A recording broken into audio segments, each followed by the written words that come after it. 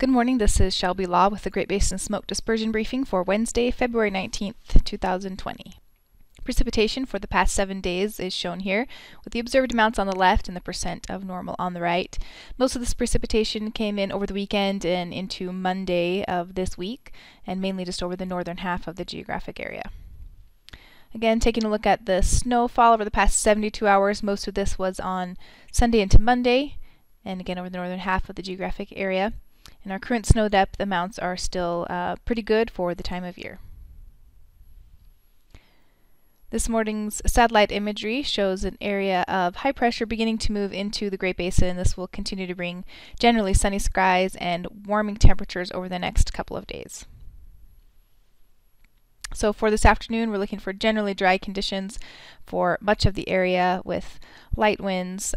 Temperatures are still a bit on the cool side, but will be warming over the next couple of days. The ventilation rates are not that favorable for burning across much of the geographic area, with a few pockets where those values are a little bit higher there over western Utah and southwest Idaho. Again, looking at some of our lighter winds for the most part across the area, but we do have a few areas with some stronger winds there across southern Idaho, the Snake River Plain, and then western Utah. Mixing heights are on the lower side for much of Nevada and Utah, and even lower there up in eastern Idaho and western Wyoming. On Thursday, we'll continue to see that ridge building into the Great Basin for warming temperatures and continuation of sunny skies. We are beginning to see this low pressure develop off the California coast that will be moving in for the weekend and into the first part of next week. Ventilation rates are still fairly low on Thursday area-wide. Continuation of generally light winds for Utah and Nevada on Thursday, with just slightly higher winds there over the western half of the Snake River Plain. And the mixing heights are on the low side across the geographic area. By Friday, we'll begin to see that low start to send some moisture up into the western half of the geographic area, with continuation of warm and sunny skies over the eastern half of the Great Basin. Ventilation rates remain very low on Friday. Light winds for the most part over Nevada and Utah, and even up into Idaho, with generally lower mixing heights. We're starting to see some of those higher mixing heights move into far southern Nevada. The 3-day precipitation totals are very low. Really, we're just looking for a little bit of precipitation to move into the southern half of the geographic area late Friday and into Saturday morning. As we move into the day on Saturday, we'll see that low track across the southern Great Basin. That will bring some deeper moisture into the southern half of the Great Basin and bring some precipitation across the south there.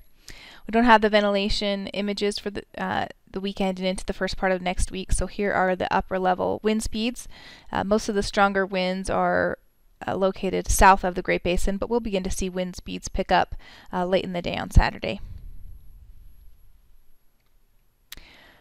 As that low quickly moves off to the east out of the Great Basin on Sunday, we will see some higher wind speeds move into the northern half of the geographic area as another long wave trough moves into the Pacific Northwest and northern Rockies.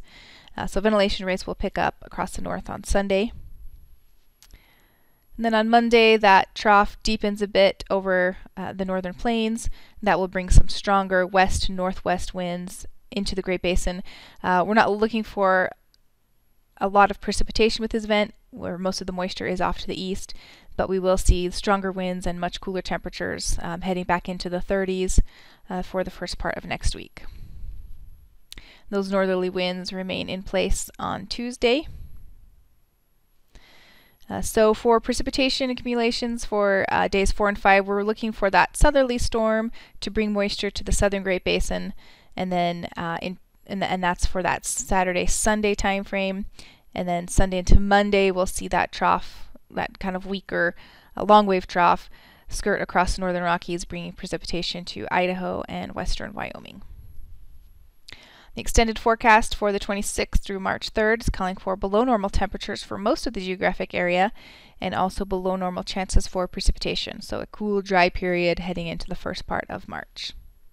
This concludes today's smoke dispersion briefing. Please check back on Friday for the latest updates.